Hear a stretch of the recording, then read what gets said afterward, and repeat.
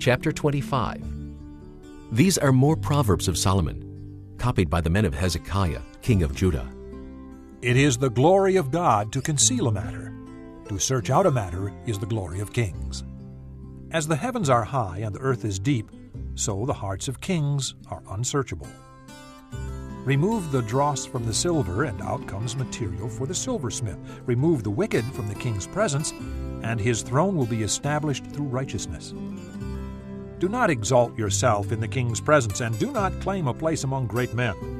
It is better for him to say to you, "Come up here," than for him to humiliate you before a nobleman. What you have seen with your eyes, do not bring hastily to court, for what will you do in the end if your neighbor puts you to shame?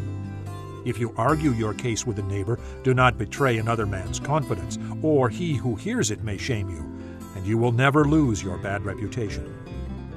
A word aptly spoken is like apples of gold in settings of silver. Like an earring of gold or an ornament of fine gold is a wise man's rebuke to a listening ear. Like the coolness of snow at harvest time is a trustworthy messenger to those who send him. He refreshes the spirit of his masters. Like clouds and wind without rain is a man who boasts of gifts he does not give. Through patience a ruler can be persuaded, and a gentle tongue can break a bone. If you find honey, eat just enough. Too much of it, and you will vomit. Seldom set foot in your neighbor's house. Too much of you, and he will hate you. Like a club or a sword or a sharp arrow is the man who gives false testimony against his neighbor. Like a bad tooth or a lame foot is reliance on the unfaithful in times of trouble. Like one who takes away a garment on a cold day, or like vinegar poured on soda, is one who sings songs to a heavy heart. If your enemy is hungry, give him food to eat. If he is thirsty, give him water to drink.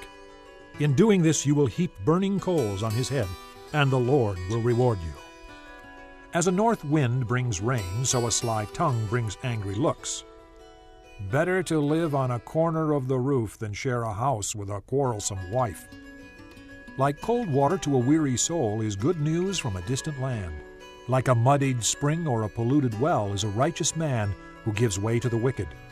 It is not good to eat too much honey, nor is it honorable to seek one's own honor.